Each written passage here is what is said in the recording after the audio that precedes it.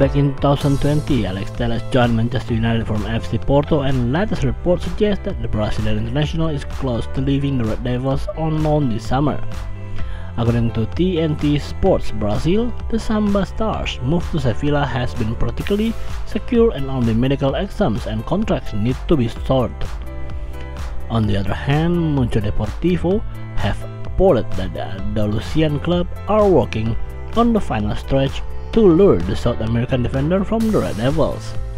Telles used to regularly score and create goals for Porto, but since moving to Manchester United, he has mainly been our second choice left back behind Luke Shaw. Last season, the 29-year-old fullback only started 18 games in the Premier League, and he really needs to play regular first-team football in order to earn a place in the Brazilian squad for the World Cup. Mucho Deporte claimed that Sevilla developed close relations with Manchester United after signing Martial on loan last season, and agreement for Telles is well underway.